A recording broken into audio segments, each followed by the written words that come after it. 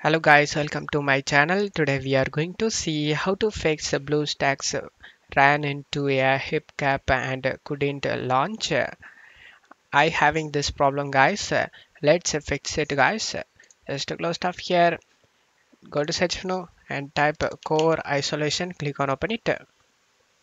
Just turn off this memory integrity guys. Just turn it off. After turning off, just close stuff here and check my video description for this download link. Disable Hyper-V, select the download option,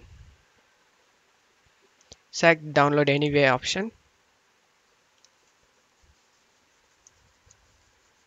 After getting download done, select this folder icon and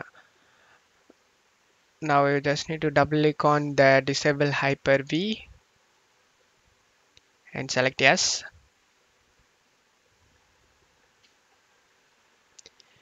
The process completed successfully. Would you like to restart your PC? The changes take effect. Select the OK option and restart your PC.